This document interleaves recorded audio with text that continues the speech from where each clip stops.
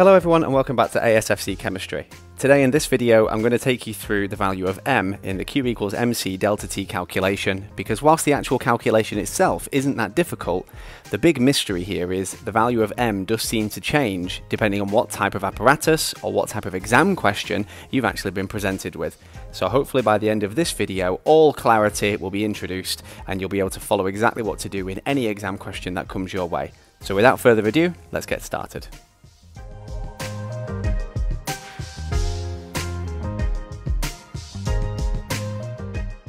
So what I want to shed some light on here is this value of m. What is m in Q equals mc delta T?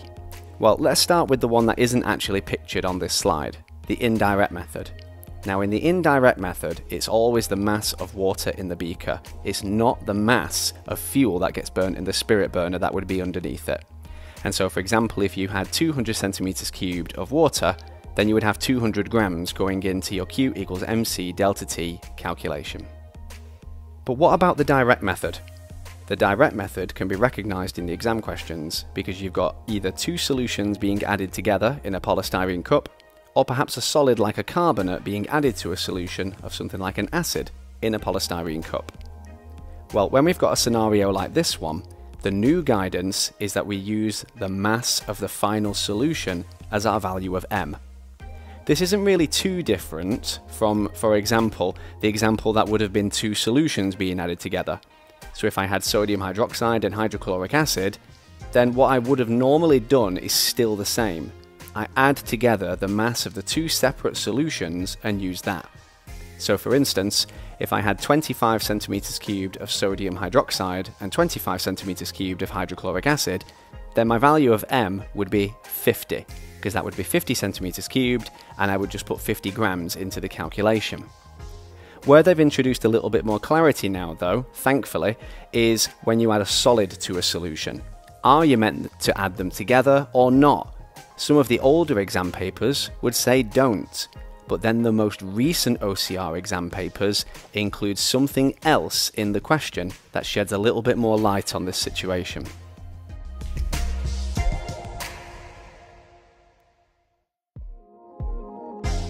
What you can see on screen now is part of an email response that we got back from OCR when we asked about what is this value of m going to be in the direct method moving forward in the exam papers.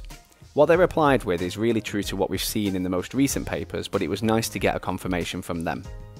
What we've noticed now is, in situations where a solid like a carbonate is being added to an acid, they will provide you with enough information in a table of results from the actual practical so that you can calculate the mass of the final solution, and they expect you to use that as your value of m.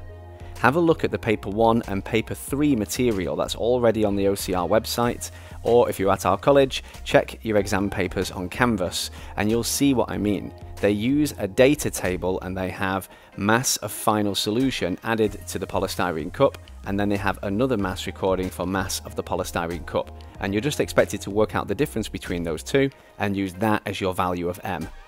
Obviously this is only for the direct method. We mentioned the indirect method earlier in the video where it's always just the mass of the water that's in the beaker or the copper can. Hopefully that does shed some light on this for you though, and it means that you're never in doubt again over what that value of m is going to be in the exam, because it's either going to be the mass of water in the beaker for the indirect method or the mass of the final solution that gets prepared when you're using the direct method.